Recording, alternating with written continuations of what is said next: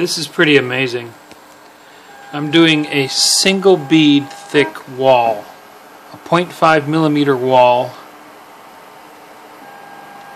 just to see how precise things are. That's at a 0.3 millimeter layer height, and that wall is only one bead thick. You can see that it's only doing one pass on each layer. It's gotten this far up, and there you can see it's hollow. That is paper thin.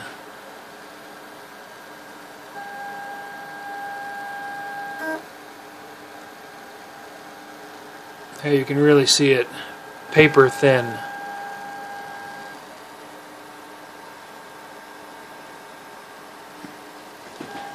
And so far,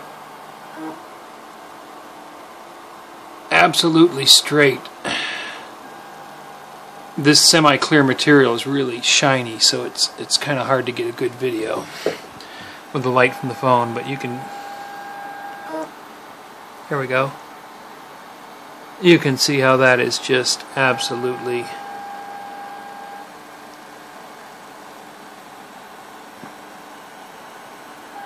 tissue paper thin, and it is precisely laying that bead down and going straight up.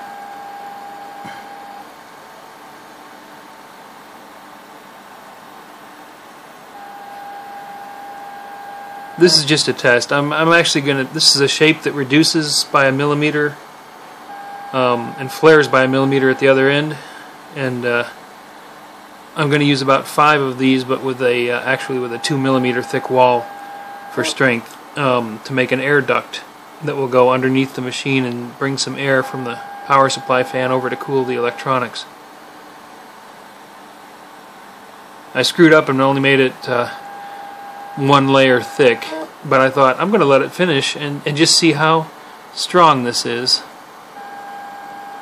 when it's done. It's amazing to me that it's doing it this precisely and this cleanly with only 1 bead of material.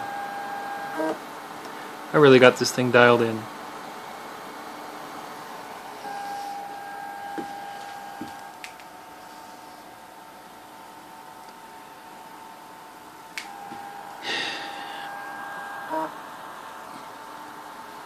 Melting at 184 degrees Celsius.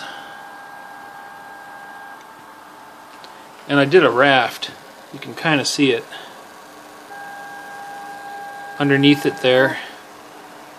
A raft of material to give it support so it would anchor to the bed really well.